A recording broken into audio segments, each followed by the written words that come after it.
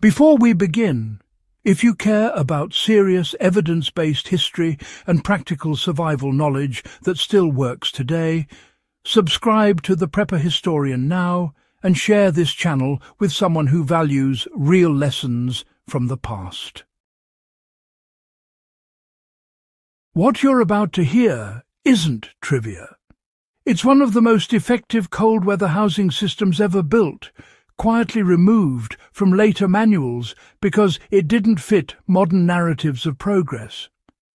What most people think they know about Viking homes is wrong.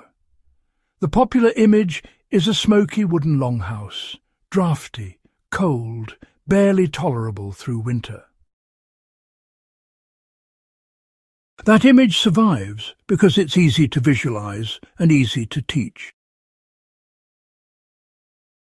What doesn't get taught is that in the harshest climates of Scandinavia, Iceland and Greenland, many Norse families lived in earth-sheltered homes, so thermally stable that fuel consumption dropped dramatically, interior temperatures stayed livable through brutal winters, and the designs barely changed for centuries because they worked too well.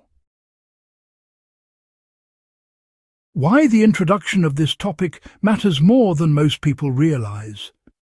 The Viking Age coincided with extreme climatic instability, including the late antique Little Ice Age and later cooling phases.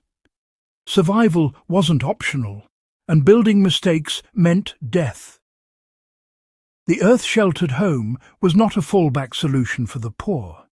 It was a deliberate response to wind, cold, and fuel scarcity. Understanding this forces us to rethink both Viking engineering intelligence and how modern societies abandon passive survival architecture in favor of fuel-dependent systems. How Viking earth-sheltered houses actually worked instead of how they're described. These homes were partially or fully dug into the ground, often set into hillsides or carved into turf-rich soil. Thick sod walls, sometimes over a metre deep, were layered with grass, facing outward, so roots knit the structure together. Timber was used sparingly and strategically, mainly for roof supports. The roof itself was sealed with birch bark for waterproofing and topped with more turf. Earth wasn't decoration. It was insulation, wind protection, and thermal mass all at once.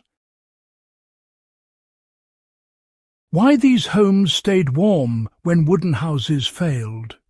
Soil maintains a relatively stable temperature year-round. By sinking the living space into the ground, Vikings reduced exposure to wind chill and eliminated most heat loss surfaces. A small hearth could warm the interior because heat wasn't immediately stripped away by freezing air. Smoke management was crude but functional, and while air quality wasn't perfect, the trade-off was survival. Some archaeological sites show interior winter temperatures staying well above freezing, even when outside conditions were lethal. Why later manuals quietly stopped mentioning these structures. By the late medieval and early modern periods, timber became more available in certain regions. Centralized states pushed standardized building practices, and written manuals favored techniques that supported taxable materials and visible structures. Earth-sheltered homes blurred property lines, required local soil knowledge, and didn't fit standardized measurements. They were harder to regulate and harder to monetize.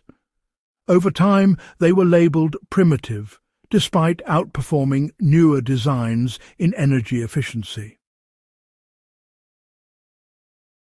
What archaeology reveals that written history avoided? Excavations in Iceland, Greenland and Norway consistently show long-term occupation of turf houses with incremental improvements rather than abandonment. Doorways were deliberately small to trap heat. Floors were slightly sunken to reduce drafts. Storage rooms were placed deeper into the earth, where temperatures remained constant, preventing food spoilage. So, how can modern survivalists actually put this knowledge to use, you might wonder? Well, the principle here isn't about copying the Viking Age structure exactly, but rather it's about copying the underlying logic. Things like building into the earth, using soil as insulation, minimizing the amount of exposed surface area, and really prioritizing thermal mass. These can all be applied even on quite a small scale today. For example, a modern prepper could earthberm just one side of a structure, use compacted soil up against exterior walls, or even build a root cellar that doubles as a winter shelter. And honestly, even partial earth sheltering can cut your heating needs dramatically. It's a practical, step-by-step way to bring Viking logic into the present day. So, why does this knowledge matter more now than it did back then? Well, Vikings built these homes because fuel was precious, and let's face it, winters were absolutely unforgiving. These days, though, our dependence on fuel actually creates vulnerability, not comfort. Earth shelter design reduces our reliance on external energy, lowers visibility, and, increases resilience. That's exactly why this idea resonates with both historians and survivalists. It's not just nostalgia, it's proven engineering that frankly outlived empires, and it really shows us something about Viking intelligence, and perhaps a bit about modern arrogance too. You know, the whole idea that history moves in a straight line toward improvement just sort of collapses when you study these homes honestly. Vikings didn't lack knowledge. They just prioritized outcomes over appearances. Warmth, durability and survival mattered a whole lot more than aesthetics or status. Modern societies, on the other hand, often reverse that equation. And then, wonder why systems fail under stress. If this kind of forgotten practical history matters to you, go ahead and subscribe to The Prepper Historian and share this video with someone who still thinks ancient people were, primitive.